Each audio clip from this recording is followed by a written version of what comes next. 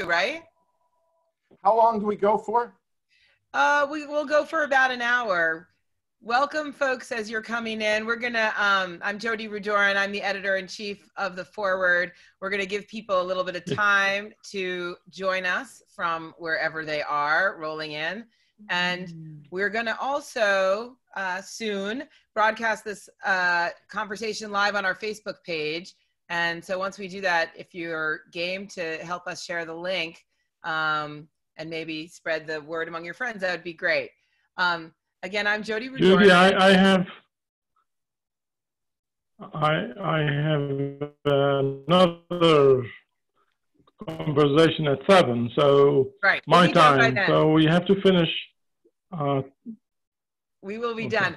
Again, I'm Jodi Rudoren. I'm the editor-in-chief of The Forward, and thank you all for joining us today to talk about this incredibly important question about annexation of the West Bank and Israeli-Palestinian relations right now and relations with the US and the world as well. We are thrilled to have for this conversation two of the most amazing experts on the Middle East conflict with decades of experience thinking about a two-state solution and what the possible paths to peace are between the Israelis and the Palestinians and the role of the US. We have David Makovsky from the Washington Institute of Near East Policy, the head of the Israeli-Arab program there.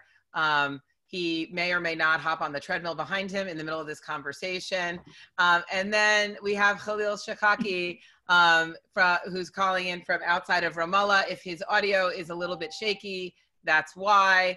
I think he seems to have the nicest setup of any of us, which is interesting. Khalil is the director of the Palestinian Center for Policy and Survey Research.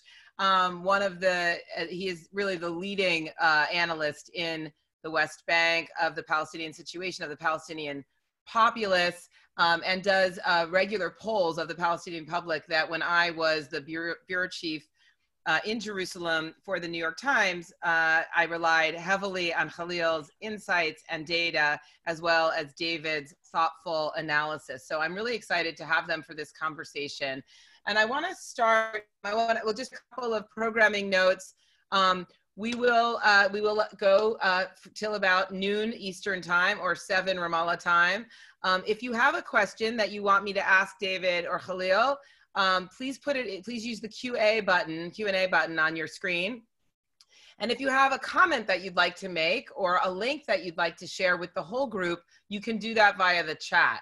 If you put questions into the chat, I will lose track of them and I will not ask them. So use the Q&A button for questions that you actually want us to ask, and use the chat to share anything you like, pictures of your grandchildren, whatever.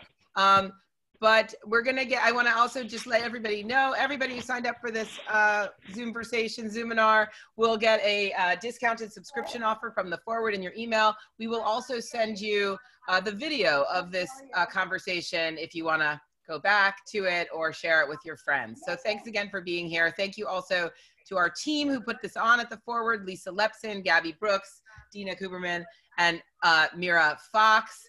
And we are going to get going. I'm going to ask David to start us off by giving us kind of up to the minute how the situation looks from his perch in Washington, outside Washington, of what the likelihood is that Prime Minister Benjamin Netanyahu will actually move forward, as he originally said, on July 1st to annex part or all of the West Bank. What is that likely to happen? What are the politics? What's your latest best guess, and a little bit about what that means, and then we'll move forward with what that means as we go. Okay, thank you. It's delighted to be on with you, Jodi, and Khalil, an old friend for many decades. So thank you, Jodi and The Forward, for organizing this. Look, right now, the annexation issue is a bit of a mess. There is really no clear direction. On one hand, it is an outgrowth of the Trump peace plan that was put forward in the White House on January 28th. And Netanyahu said, after the election, I'd like to proceed with this. And he would like to take all the settlements is the optimal for him that were allotted to Israel under the peace plan and front load them. and saying, well, the Palestinians say they reject the plan. I accept the plan. So I want to front load all the settlements. It's 130 settlements. It's over about 465,000 people that live in these 130 settlements, and annex them to be part of Israel, or the technical word he uses, apply Israeli sovereignty, which I think is basically the same thing. But in going forward, what he's found is his junior partner, the Blue and White Party, led by two former chiefs of staff, Benny Gantz and Gabi Ashkenazi, are not on the same page with him. And the people that he thought would really push this forward, the Trump administration, seems to be having some second thoughts. And there's division within there that you have David Friedman, who's the ambassador to Israel, who seems more ideological, wants a full annexation of all 130 places. And you have Pompeo, the Secretary of State, who's thinking, hey, there's some downside here regionally. What does this mean for the future of Israeli-Palestinian relations? Is there going to be instability in Jordan? Is this a massive distraction from Iran? What about Israeli Gulf relations? And then you've got Jared Kushner, who seems to be looking at this through the prism of the president's reelection, his father-in-law. And their view is, well, okay, we have our own differences. Now you should only go forward if there's an Israeli domestic political consensus. This is not a deal with Bibi, with the prime minister, it's a deal with Israel. Do they think that it will make it harder to reverse if they lose in November? Do they think that this gives them domestic political cover in the United States by saying, hey, two former chiefs of staff have signed off? But what the net effect of the Trump administration the last few days just now of saying the word consensus is that it has empowered these two guys, Gantz and Ashkenazi, to be a counterweight in a way that really statistically they weren't really needed because Bibi could probably get the votes without them. So this has slowed things down. And, to quote someone else, if this was a Coca-Cola, it's not about, maybe this isn't about Coca-Cola Max, it's about either Coca-Cola Diet, Coca-Cola Light, or Coca-Cola Zero. The range here may have dropped. Now, for the Palestinians, the Arab world, Democrats in the United States, many would say, we don't care if it's annexation light or annexation max, we're against any of this because it's unilateral. So you could say this is a discussion that Israel's having with itself, but that discussion is slowing it down. And it's clear that if Gantz and Ashkenazi go forward, they want something much more limited. They would like to know where the Jordanians are. And the king has said this would lead to a massive conflict. I think it was his words. He said that in Der Spiegel. His prime minister said it would freeze the treaty. It wouldn't cancel the treaty, but it would freeze it. The security ties would continue. And then you've got, you have Otaiba, the Emirati ambassador, and the Emirates are kind of Israel's new hot partner in the Arab world, saying you can't have normalization and annexation. The overt parts of Israeli Gulf ties would come to a halt. So these are a lot of things, and Gantz and Ashkenazi would like to have something that as many people that could be lined up as possible sign on to. So they're clearly in the annexation light to zero category. Bibi's in the annexation max category, going to the full amount of the Trump plan. And that discussion is still ongoing. And my doubt is that this will be sorted out by July 1st, but maybe we'll go through the summer and maybe into the fall as well. Thank you, David. That was a great overview, and I'm glad you brought in Coke Zero, the national drink of, I think, of Israel, which I am not a fan of. I went during my 4 years there. I desperately missed Diet Coke. I am wearing, for the occasion of this Zoominar, a dress I bought in Akko, the Israeli Arab mixed city inside Israel.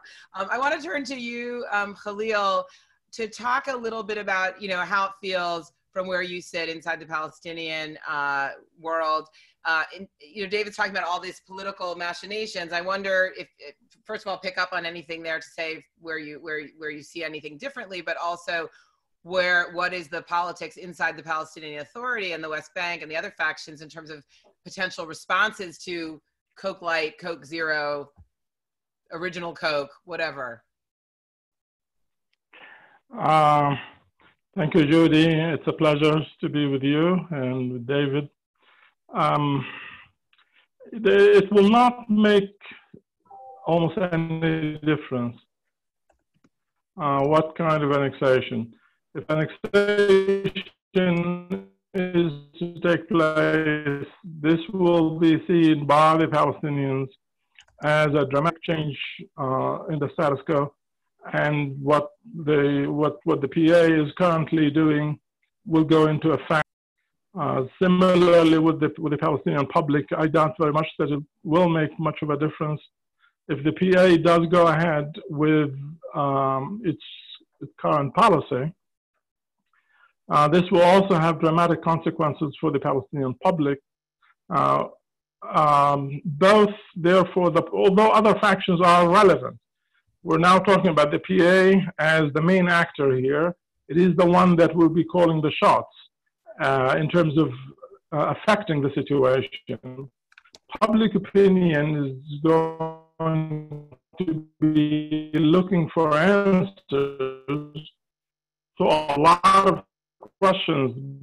There are a lot of questions.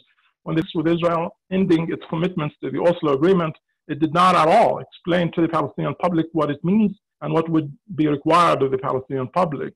And so the public is, in fact, today not, well, when Abbas first declared it, there was a lot of indifference among the public because they didn't think it would mean anything. But now the public is in a very, very different mood. There is a great deal of concern about what could happen. In fact, you can say that the public is essentially preparing for some kind of war, political or otherwise, that will break out very soon. And they have plenty of questions that they have no answers to. Maybe we can talk. Khalil, I'm going to ask you to turn off your video in hopes that we can get a clearer audio. You're not able. It's a little shaky. So if you maybe turn off the video, maybe we'll do a little better. Sorry to everybody. I will. And I'm going to also ask you to say a little more specifically what you mean when you say if the Palestinian Authority goes through with its promised policy, which is to essentially dissolve itself, right? And to push Israel to, if they annex anything, to take over a lot of the civil services that right now the PA is providing. So when you get yourself that, yeah, there we go. So can you go into a little more detail about what Abbas has said he would do in response to any annexation move? Well, essentially there are 4 operative issues here that Abbas is threatening. And under each one of those, there are a variety of indicators in each that these are measures that he can take. One is security coordination with Israel. He has already informed the Israelis that this is over. And as we know today, there has been no security coordination between the two sides for almost 2 weeks now. And here there are a lot of serious issues that could have dramatic consequences in Israeli-Palestinian relations with regard to this particular issue alone. But there are, of course, economic and financial relations between the two. 63% of the Palestinian budget comes from the clearance revenues that Israel transfers every month. So far, there has been no transfer since Abbas' announcement. We can discuss why this has been the case, but there hasn't been any, which means the PA is unable to pay salaries to the entire public sector. There has been no payment whatsoever. It also means the PA cannot transfer any money to Gaza. Gaza is in a terrible mess already without the money that Abbas transfers every month to Gaza, which is more than $100 million every month. The situation in Gaza will dramatically deteriorate with very serious consequences to Hamas-Israel's relations as well. And the third area where there is significant threat is the civil coordination. The civil coordination means everything in terms of daily life of the Palestinian public. That is about travel, it's about issuing of IDs and passports, it's about the civil register when you have a baby, where it is registered, the movement of the Palestinian leadership, access to Israel through permits that Israel issues, and so on. And finally, there is the basic needs. We buy water and electricity, and the PA pays for that. What happens when the PA doesn't coordinate and doesn't directly buy? Who is going to buy water, electricity, and gasoline, and so on? So you have these four packages of issues that basically represent Israeli-Palestinian relations. And Abbas is basically saying all of this will be directly affected, and there will be no direct official PA Israel context regarding any of this.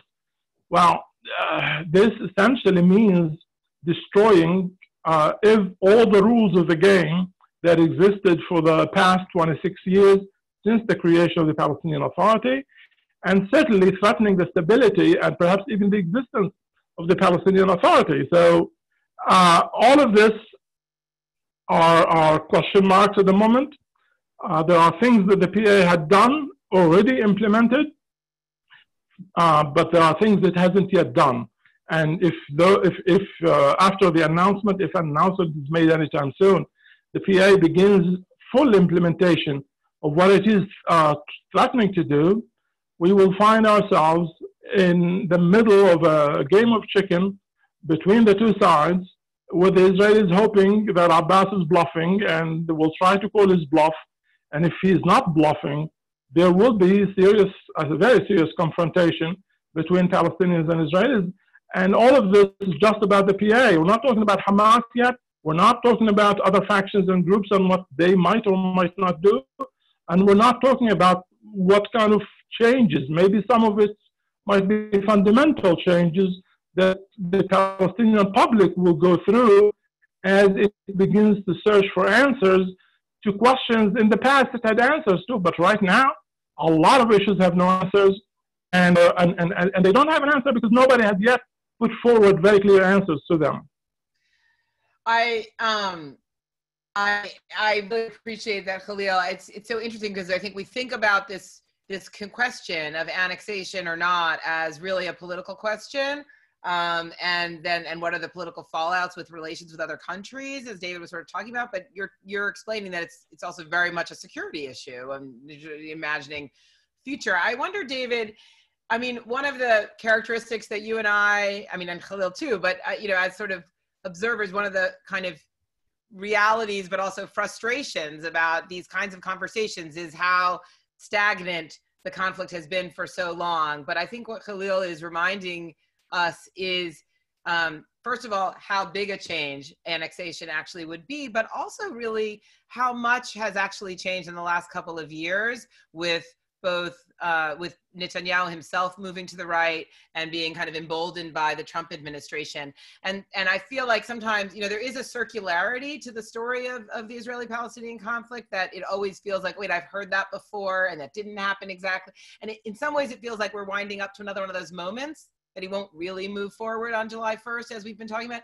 But I'd love you to talk a little bit about this relationship between the politics and security. I mean, he's been very reluctant to make security risks, and yet we are talking about what seems like a very significant change if he moves forward. Why would that be? What's changed? Right, fascinating question, because you're right. He's famously risk averse, Netanyahu. For all his tough talk, except for 2 kilometers in 2014 during the Gaza war, where he had to send in troops because he felt that there were tunnels going from Gaza into Israel, Netanyahu has never applied ground troops. I think he's the only prime minister since 1967. So he likes to, talk tough, but he's actually very cautious when it comes to applying force. And you're right in saying, what's changed? In the Knesset podium in 2011, he was saying basically, well, I care, you know, the blocks, the settlement blocks right next to Israel, he made it clear like that was his priority. But why is he suddenly trying to annex 130 places? 78 of those 130 are outside of the security barrier. And I think partly, you know, it's his trial.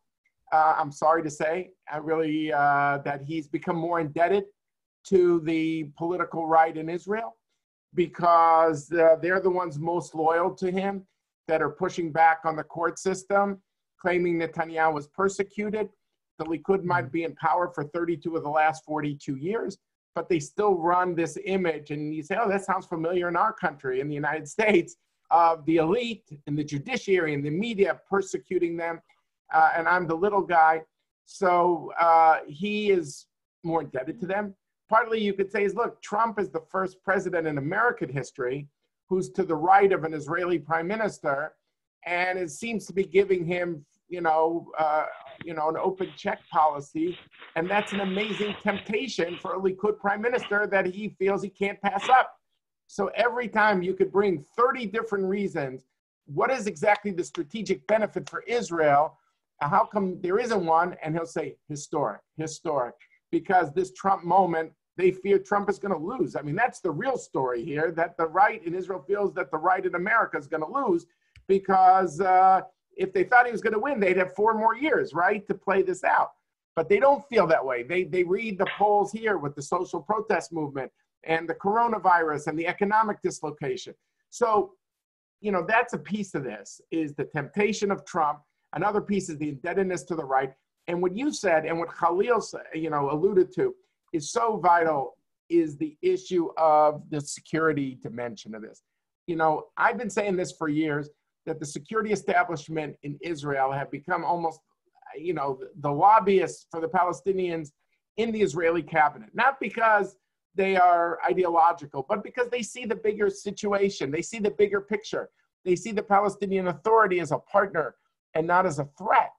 And in their view, this has to be preserved. There should be no risk of a third intifada, for example, a third Palestinian uprising, as things would unravel if the Khalil scenario really does play itself out. And so the strongest voices are against, in the security world, 300 former generals, key figures, Gadi Eisenkot, former chief of staff of the Israeli military, Amos Yadlin, former head of military intelligence, Amos Gilad, the dean of the defense establishment. They all say there's no security benefits here. And if I was the editor of the Forward newspaper, I would say what I want to do now is I want to do a profile. I want to send out a reporter to follow this guy, Nadav Argaman, who is the head of the Shin Bet. And ultimately, in the Israeli system, those are the people who are going to get blamed if Israel is ill-prepared on the Palestinian issue. And we know Argaman is against annexation. So we're waiting to hear his voice come out. And I think Gantz and Ashkenazi are actually positioning themselves to wait for some of these security voices to come out. I'm not holding my breath for Aviv Kochavi, who's a brilliant chief of staff of the IDF. He's very super politically cautious in not offending the government in terms of military-civil relations. I understand that. But Argaman's voice is something that we're going to have to wait to hear about, because I think he could even be a game changer in terms of saying where the current defense establishment is, not just the veterans. But they're all asking the same question. Give me the security win here. Give me the strategic gain for the state of Israel. And when you don't hear from the security establishment, that's significant. David is a former reporter, and I always appreciate his advice on story framing, although I think you may forget how difficult it is to get people from the Shin Bet to go on the record. Never mind, let somebody follow them around. But it's a good idea, and we'll look into it. So thanks for that. Khalil, can you share some of the findings from your recent polling? I know you're actually in the field now with the new poll, but confidence levels in the PA, confidence in a two-state solution, which has been tanking kind of over the last few years in the Palestinian public. I know you mentioned you've done a poll looking also at just the kind of Palestinian elite. So can you share what you think are the most salient and relevant findings from the public from your research to this issue right now? Sure. I think the first issue that you've mentioned is the single most important, and that is the extent to which the public has confidence in the Palestinian leadership. Unfortunately, there isn't really much of that. The public is very, very angry with the leadership because the leadership, in the eyes of the Palestinian public, is seen as corrupt and authoritarian and lacks any credibility. This gulf, this gap in expectations between the leadership and the public essentially means that the leadership cannot move the public. If the public doesn't want to move, the Palestinian leadership isn't going to be able to move it. In fact, if the Palestinian leadership asks the public to move, the public, because of this distrust, is not going to move. So if the Palestinian leadership hopes that there will be mass demonstrations, non-violent demonstrations, and so on, to express opposition to annexation as one of its main elements of responding, it will be disappointed. It is not likely to happen. We don't know exactly what will be the conditions. There are a lot of other factors that will have for us to look at in terms of whether the public is ready to move in a massive manner to the street. But this is a major concern. The lack of trust, the lack of credibility for the Palestinian leadership is going to be a major hindrance for the leadership to calibrate any response, any public response to the annexation. We have already seen since the declaration of the Trump plan that there has been already significant changes. We see the public moving away from the two-state solution. This has been the paradigm that has dominated Palestinian thinking in terms of how to end the occupation. Now, what we saw from the last survey, and we're looking at the current one we are conducting now to see whether it will also confirm that, is that those who have abandoned the two-state solution have embraced one democratic state, one person, one vote, as the way forward. This is how they responded to the Trump plan, believing that the Trump plan essentially opens the door to a one-state outcome. It consolidates the one-state reality and essentially leaves everybody without any doubt in believing that there is no return to a two-state outcome and that only a one-state solution is the one acceptable. The third issue that we have found is the answer to the question, if diplomacy isn't working or is not going to work, Israel is going unilateral, is doing what it wants to do. What is to replace diplomacy? What is to replace negotiations? And again, in the last survey, we saw significant rise in support for violence, not in support of nonviolence. There is support for nonviolence, but it is violence and support for violence that has seen significant change only in 2 months between two surveys that we've conducted, with the only change being the Trump plan. So these are three areas where we see significant changes in public attitude, the distrust in the PA, the one state, and the support for violence, and the overall pessimism that we see prevailing, with people basically saying the Trump plan brings this conflict back to its existential roots. And that has a very, very harmful impact on the ability of people to show willingness to compromise. So thank you. That's so helpful. I'm going to try to go. It seems like we should take a look at the map now of the Trump plan. So I'm going to try to share my screen and do that. Oh, except my screen sharing is disabled. Can you help me out with that, Mira? It says that the host has disabled attendee screen sharing. What I want to do is look at the map so people can make sure that they understand what we're talking about. I know, David, you mentioned before that they were talking about 130 settlements, almost 500,000 Israeli Jews who are living in the West Bank. So for the last number of years, there's been quite a lot of concern about what would happen to those people if there was a two-state solution, according to the maps that the Clinton administration and others had put forward for a two-state solution plan. How would Israel perhaps reabsorb some of those people, how complicated that would be now that when we look at possibly annexing those areas, we then see how difficult it would be to imagine a Palestinian state. Okay, I think we're good now. If I can just pull up, there we go. So here is, can you guys, are people seeing the map now? I don't, no, there we go. Okay, good. Okay.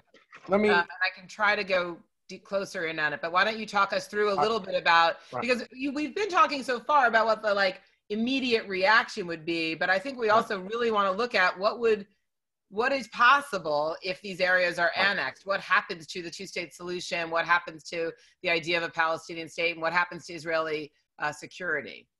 Okay, thank you, Jodi. And, you know, I would hope that, you know, some of our viewers, they want to do more deep dives on this. I have a whole website dedicated to maps called Settlements and Solutions. Every single settlement, its growth every year, even how they voted in the last 5 elections. I think I have over 600 pie charts. But what you're seeing here is the map of the West Bank, where the yellow area are Palestinian areas, and you're seeing in blue the Israeli settlements, and you're seeing in purple under the Trump plan what would be annexed to Israel. And, you know, some of us who've been against the Trump peace plan, it's because of what Khalil mentioned in his surveys. We're concerned that this doesn't make a two-state solution possible, but this makes a one-state outcome more likely, which is antithetical to Zionism, which was to be a Jewish and democratic state.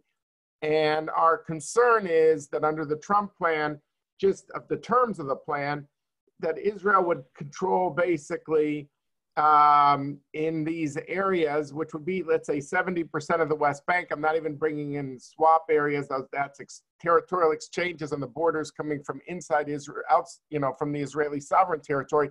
But Israel will decide who goes in, who goes out. Israel will decide the security for the Palestinians. And Palestinians will say, well, it's not then really a state. What happens, David, slow down just a sec. What happens to the 78 Palestinian communities with a total population of 109,500? Right. Maybe a few babies. What happens to those people who'd be annexed into Israel? Right. No one has really asked that question, I think, fully in the media yet. I think you're one of the first. We've done the numbers. We've gone through about 900 different villages and sub-villages, working with also the Palestinian Central Bureau of Statistics, the UN, UNHOC, and that was our figure, at 109,594. And our point there is that, you know, are they going to have rights or not? The prime minister was asked about the Palestinians in the Jericho area that would be under Israel. And he said, no, they would vote in Palestinian elections and would not have rights. But no one has asked the question about the full 109,000. And I think that's really an important question. So my fear is to zoom out a little bit on the Zoom conversation. To zoom out, it's the question is, if you annex, you know, all these settlers, in 109,000 of them, by the way, it turns out same figure, are outside the security barrier. That's the red area on the fence. Is this slide better for that? Right, there's 78 settlements there, and if you annex those 78, it's you know, that's another 100, and you know, there's the you know, but I'm talking about the full Trump plan right now, not the inside the barrier, but the outside the barrier too. Our fear is that you will, and that's why Dennis Ross and I wrote our book, Be Strong and of Good Courage, is that you will so entangle these communities on one hand, and you'll have the Palestinians possibly giving up. Khalil is the expert on Palestinian polling data, so I defer to him. I've seen the numbers of young Palestinians that are concerning me, that our fear is the Palestinians say, forget it, let's just do one state. And I think that will change the paradigm in this country too, that people will say, well, if it's not a territorial paradigm, maybe it's a rights-based paradigm. Let everyone vote in Israeli elections. That's something Israel can't agree to if it wants to remain a Jewish and democratic state. And so I'm concerned that the Trump plan is going to accelerate this one state move instead of do what it says it wants to do, which is to provide for two states. And that's why I think a full annexation makes a disentangling, a separation, whatever you want to call it, but it makes the eventuality of two states less likely and increases the clamor for one state. So thank you for that. I love looking at your maps, and we've put the link to your map site into the chat.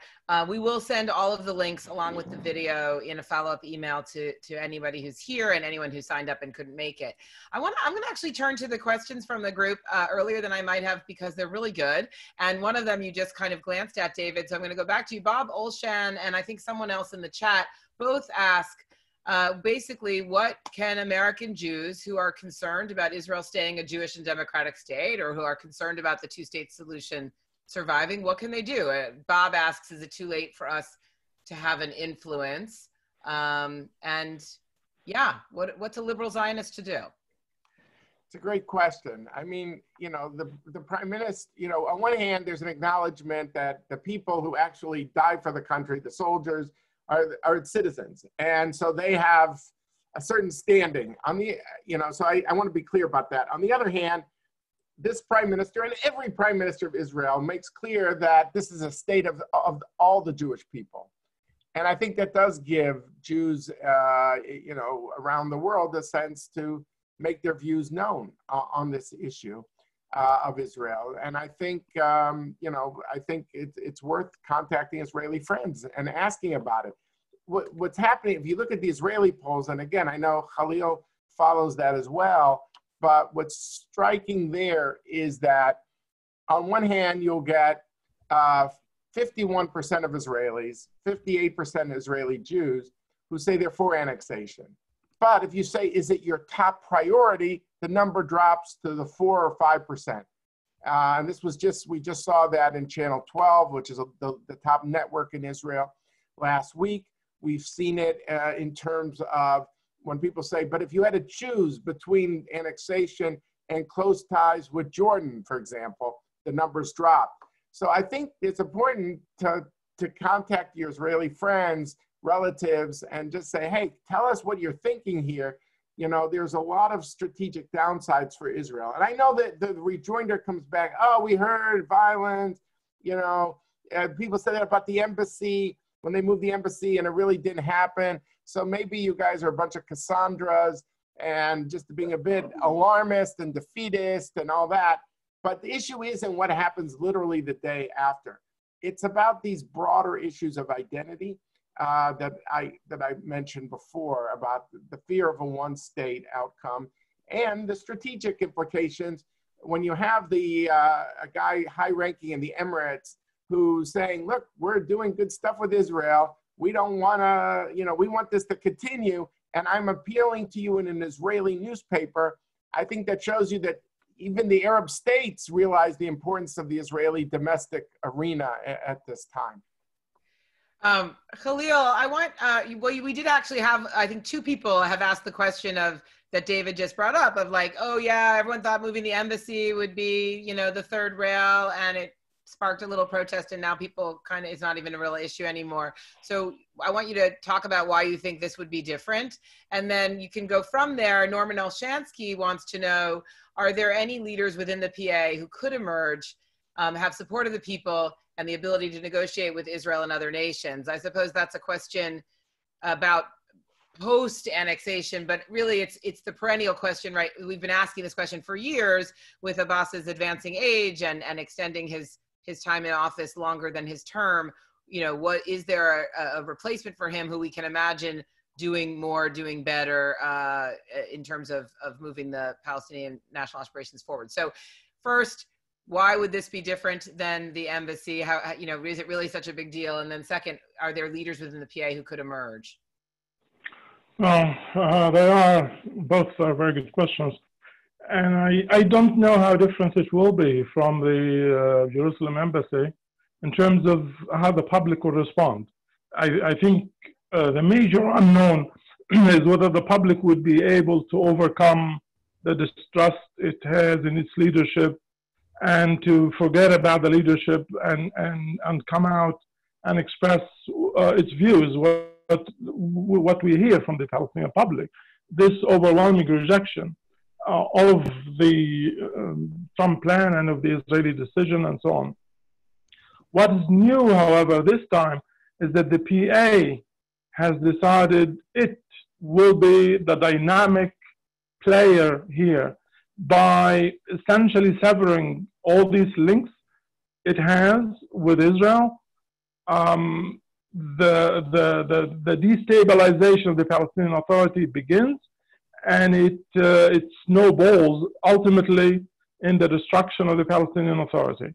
Now, even if it doesn't lead to the destruction anytime soon, as the PA becomes weaker month after month, its ability, and in the absence of security coordination, its ability to control the streets, its ability to prevent clashes with the Israeli army, which continues to enter into Palestinian cities and towns, even without the coordination. One of the most sensitive issues is this Israeli incursions in Palestinian areas. Yesterday, they were in Ramallah, in various neighborhoods in Ramallah, testing what happens if they are to enter Ramallah.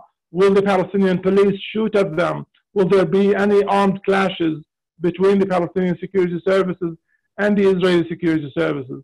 In the past, when security coordination was in place, one way to avoid that was for the Israeli police and army to inform the Palestinians that they are coming. In this case, the Palestinian army armed forces basically go back to their barracks, and the Israeli army has free 2 or 3 or 4 hours to do what it wants to do, and then it leaves. Now there is no such thing as coordination, and so far the PA has basically instructed its armed forces to withdraw when they see the Israeli army. Well, will this remain, for example, if Israel does go ahead with annexation? Will the Palestinian police, if there are confrontations and Palestinians die every day at the hands of the Israeli soldiers, would an Israeli incursion be left without any resistance by the Palestinian security services? We have absolutely no idea. If, however, one incident is to happen, there is no way for the two sides now to sit down and make sure it does not happen again. There is no coordination, period. And this is simply one small example of how things could deteriorate significantly, even without the PA being dismantled, without the PA collapsing. But if the PA does collapse, then there is no Palestinian body representing the Palestinians. The Israeli army will be forced to occupy the entire area, either by just military rule or by bringing back the civil administration. The two-state solution is over, and this becomes a one-state reality that everybody will see as one of a system of apartheid, and where Israel will have to make a decision, either to withdraw completely from the West Bank, which is not at all likely, or to basically incorporate 3 million Palestinians in the West Bank into Israel. So we're looking at immediate issues where there is a lot of uncertainty, but also all this destabilization of the PA and what it would mean. And of course, if the PA is not paying salaries, it's not paying the security services, it is not paying the entire public sector. We have 180,000 people who are paid. We have you're talking about almost 1 million people who gain from the existence of the PA. Without the PA, they are left with no one to help them. And in this case, obviously, they might become subject to radicalization and so on. And if the PA is gone, who else is to replace it? Well, Hamas is one possible alternative. Yeah. Now, if Abbas is gone in the middle of all of this, well, this will bring further destabilization into the picture. The Palestinians will find it extremely difficult to sit down and select a successor. And even if they do, that successor is not going to have legitimacy. And so without legitimacy, there will be a lot of disagreement, discontent, and people will challenge that leader. That could mean internal Palestinian infighting as well. Thank you, Khalil. Just want to, mindful of the time, we do have quite a lot of excellent questions and comments. I want to remind everybody to put questions you want me to ask the panelists into Q&A and not into the chat. There was a comment that came just to us that whether we seem to be more concerned or only concerned about the impact of this on Israel. And I just want to say, absolutely not. We invited Khalil specifically because we want to understand how this plays out for Palestinian people. And I think he's done an excellent job of detailing incredibly well just in that answer and before. So we spent quite a bit of time, and it's incredibly important to focus on what would be the impact on the lives of everyday Palestinians, as well as on the Palestinian national movement and the leadership. I have a question here from, which unfortunately was in the chat, which makes it harder for me to see, but a couple things. For one, Rabbi Claire Ginsburg Goldstein is asking really specifically, how does annexation fast forward the West Bank or fast forward the conflict really into forcing a one-state solution in place of a two-state solution? What entanglement do you foresee? And are there too many Israeli settlements that are intertwined in the same neighborhoods? Is that what you're saying? And I guess the real question is, we know there are, when we look at that map, that yes, there are many settlements deep into the West Bank, and the lives are already intertwined, and it's very complicated. And that's why so many people talk about a one-state reality. So how does annexation specifically potentially fast forward a one-state reality? And is it, and I guess the real question, and somebody else also commented like that I'm delusional because I keep mentioning a two-state solution, which is already dead. So part of the underlying question always in all these discussions is, yeah, is the two-state solution already an impossibility? So David, why don't you take up that, and then, but try to keep your answer short. We have only 13 minutes till Khalil leaves us for sure, until the schedule's over, and we've got a bunch of great questions.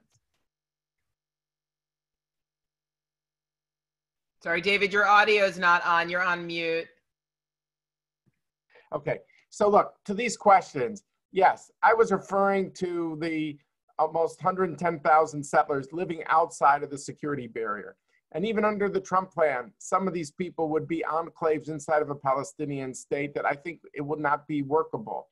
And so I think if we want two distinct entities, you do not want to annex people in these 78 places in particular outside the security barrier. You will make this like a Balkans-like situation that you will not be able to disentangle them anymore. It'll be like a scrambled egg that you can't unscramble. So, I mean, there's that, and there's everything Khalil has been describing about a potential reaction, which would, of course, set us, would I think, of course. Then there's the element of the unraveling of the Palestinian Authority, as Khalil just said, and who takes that vacuum? Who fills a vacuum in the Middle East? Hamas, or is Israel have to assume the economic burden of directly occupying all these people? So Israel doesn't want that. The security establishment doesn't want that. So, whether it's the security environment, whether it relates to Israel's identity, I think these two are not mutually exclusive. They're reinforcing that I just think it's a bad idea. I don't know where you get at it. If someone would say to me, David, but what if they annex like Gush Etzion, Malay Adumim, areas that even the Palestinians, Gush Etzion was on the Palestinian maps. That was part of a negotiated deal, not a unilateral deal. But if they had offsets and they could talk to the Palestinians. By the way, the Palestinians do have a card here to stop this whole process, but we haven't talked about that yet. And I don't know what Khalil thinks about that. But if the Palestinians would say, we're willing to sit with Jared Kushner tomorrow, we don't agree with the Trump plan at all, but we're going to make a counteroffer. The White House has made clear that a Palestinian counteroffer would stop annexation in its tracks.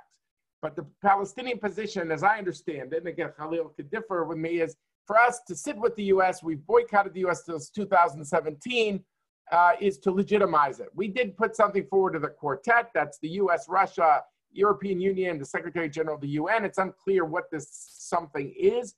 That would be the one thing that would halt it, because the administration is looking for some validation. I think it would have zero impact on the American elections. People would, but it could stop the annexation issue. But for the Palestinians, it seems to be an issue of pride right now. So, Khalil, what do you think about that card? Is that possible? I think it's more than pride, David. I think it's about survival as well. The Palestinian Authority is very, very reluctant to expose its real positions. And this is why it keeps hiding behind generalizations, what it will do, what kind of peace agreement it was willing to reach with Israel. Broad terms is what the PA is currently willing to publicly declare. The minute the PA gets into the details, then it gets into very, very controversial positions that many people in the public would not accept. Hamas will capitalize on that. Abbas is very reluctant and would rather keep his lips sealed rather than get into the details and present a counter proposal. I actually tend to agree with David that that's exactly what he should have. Actually wrote a piece to the Palestinian leadership almost a year before the Trump plan was revealed, in which I said, the plan will soon be revealed.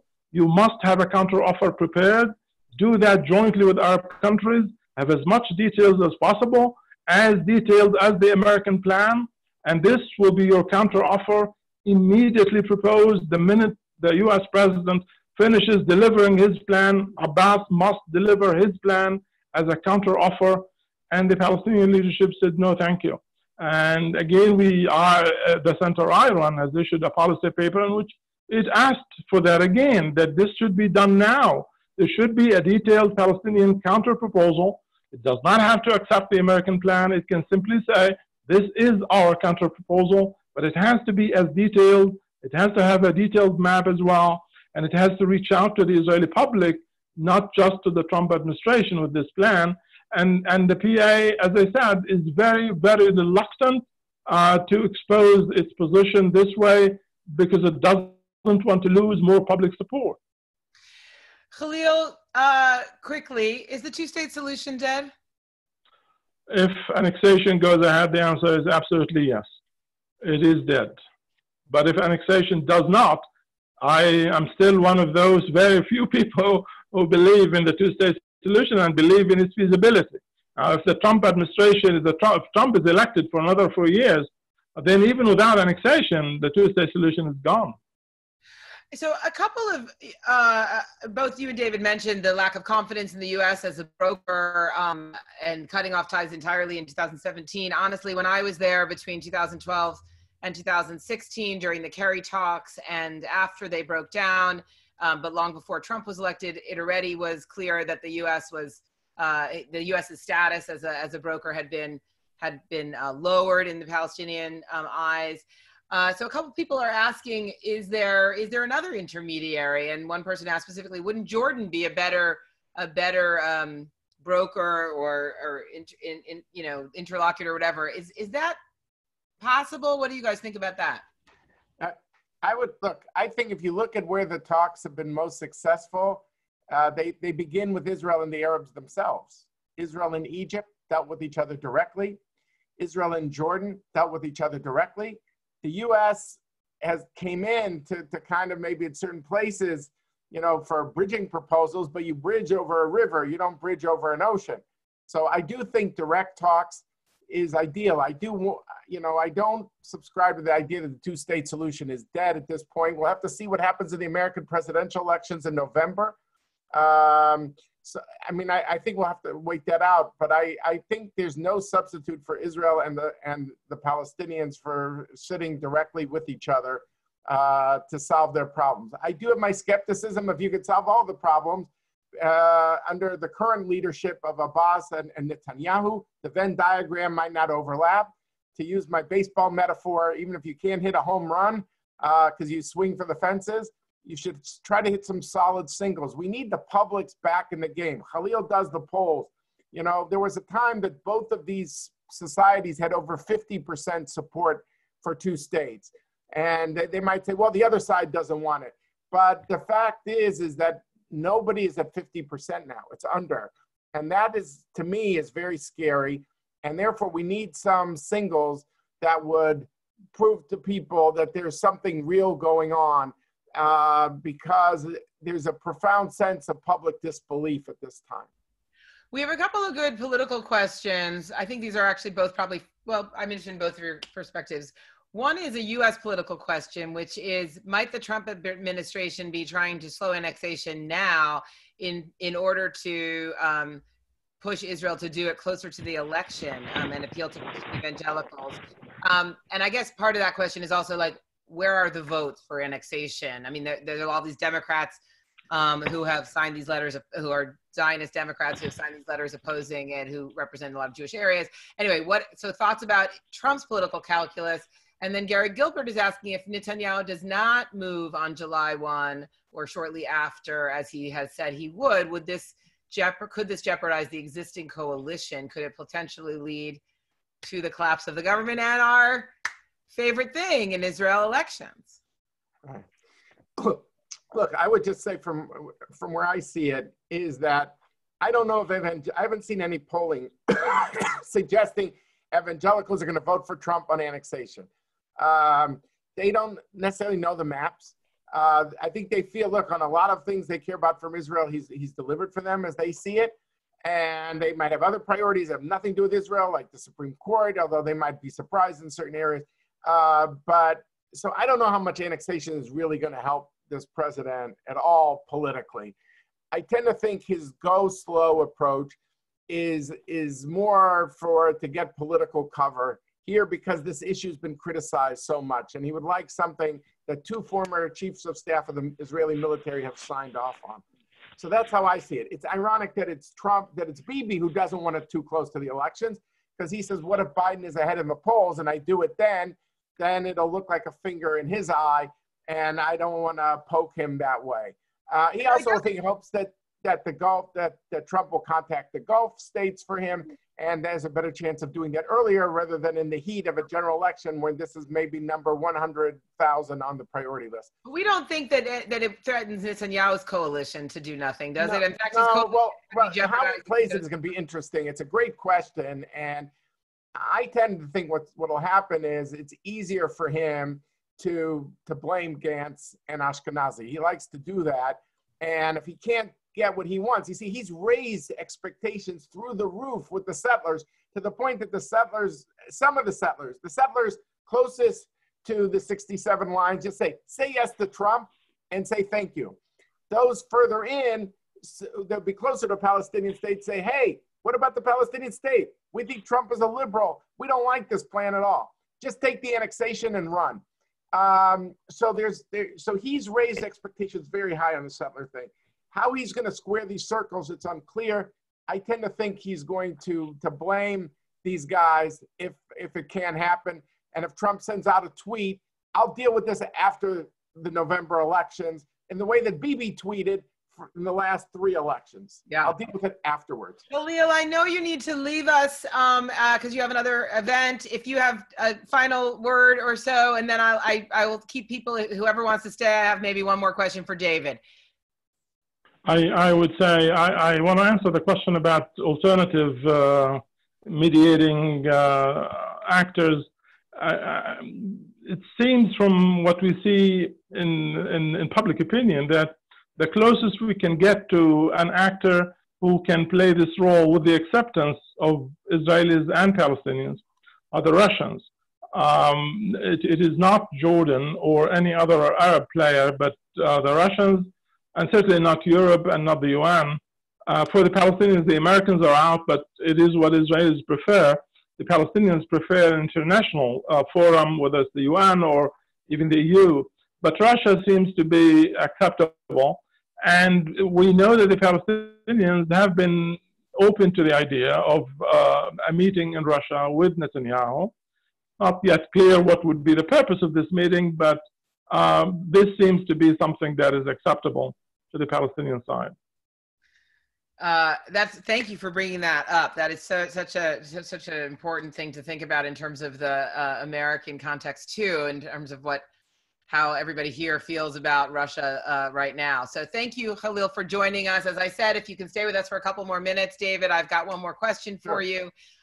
We so appreciate talking to you. Khalil. Take care. I hope to see you soon at home. David, there's a really, and I know some people also will probably have to leave because they have appointments. So I just want to thank everybody for being with us. Thank again, Lisa Lepson, Dina Cooperman, Gabby Brooks, and Mira Fox, as well as the folks at the Washington Institute and the Palestinian Center for Policy and Survey Research for making this happen. I want to let everyone know that we have another Zoom. I'm hosting another conversation on Friday on Juneteenth with Rabbi Sandra Lawson and Tema Smith, our columnist, a Jewish conversation about Juneteenth, very timely this year. And we have something on Yiddish music on Monday with our Yiddish editor, Rachel Schechter. You can find all that on our events page. Please make sure you're signed up for our email newsletters and watch in your email box for all these links and the video. The question I want to end with, David, is from Jesse Kleinman, who I think speaks probably for a lot of people on this call, actually. He says, as a Jew and progressive Zionist who supports a two-state solution, I oppose the BDS movement, boycott, divestment, and sanctions. But if annexation happens, Jesse says, it will be harder to oppose this. What should I do in case of annexation? And I believe you too, David, are a progressive Zionist who opposes the BDS movement. So I ask you. Look, I've visited, I've made over 148 campus visits. And a lot of it was to discuss BDS. I think it's a mistake. A lot. You know, you could say, well, are we going to be in a new reality? I think we should see what happens in November. I tend to think if Biden wins the presidency, he's gone on record as opposing it. Will he reverse American recognition? It's something we haven't seen before, but could that happen? You know, these. You know, it won't change the underlying reality in the sense that we'll see what the American position is. What good is this annexation if the U.S. doesn't recognize it? So I'm not willing to throw in the towel in any way, shape, or form. I think it's way too soon. We don't know if Netanyahu is going forward at all. I just think what I said before, that all of the people who are connected to the forward, in my view, in some ways, if I'm making a gross generalization, but have no people in Israel and have friends and family there and care about it, are progressive Zionists. And I think there's a way of expressing, your feelings to them. I don't think that's irrelevant, because I really think Israel's self-image is the state of the Jewish people. So I tend to think that, we shouldn't give up. The great thing about Israel is wherever your views are on the political spectrum, you have a counterpart in Israel. And I'm finding it also now, I know that the forward people, people who read the forward and are hip and, are podcast people. Jodi, so if I could throw in a commercial too, for decision points, my conversation with people who've been really at the center of dramatic moments of the U.S.-Israel relationship. The book, Be Strong and of Good Courage, is about to remind people there were leaders in Israel who took historic decisions. They did what they thought was best for the country. And that meant political opposition, often on the right, on key issues. But they did it because they thought it was the right thing to do. So I would hope, and I mentioned the Settlements and Solution for people who are settlement geeks, who could do a deep dive there, a newsletter. I have DaveMakovsky.com. I'm trying to reach out to people because I realize there are people who are not of the view of, Benjamin Netanyahu, right or wrong. But that doesn't mean you shouldn't, you should disconnect from Israel. I hope nobody disconnects, because you have counterparts there who feel in the same ways you do. Thank you, David. I mean, the reason we invited you and Khalil is precisely, the Forward's mission on this topic and on all topics is really to bring light and information and to help people see perspectives other than their own, and to get to facts too. And I so appreciate both the detail with which you and sort of accountability with which you do your reporting and your maps, and also the kind of context and big picture that you bring. And Decision Points and the book are so interesting and inspiring because they really take that zoomed out look that doesn't get so stuck in how the politics of the last few years have been in this kind of really frustrating stalemate. And you really, my favorite part when we talked about it is is to think about it all as in the context of Nachshon, the biblical character from the Passover story. And Nachshon was the first person to step into the Red Sea, not because he knew for sure it was going to part and he would be okay, but because he knew for sure if he stood still that there was only certain death because the Egyptians were coming behind him. And, you know, we need more Nachshons in the world. So thank you, David, for being with us. Thank you all. I hope everyone has, if you're on the East Coast, a good lunch. If you're in Israel, a good dinner, or Ramallah or the West Bank, and continue to stay up with this issue, read the forward, and come back to our other events. So thanks again. Take care. Thank you, Jodi, for everything you do. Thank you. Thank you.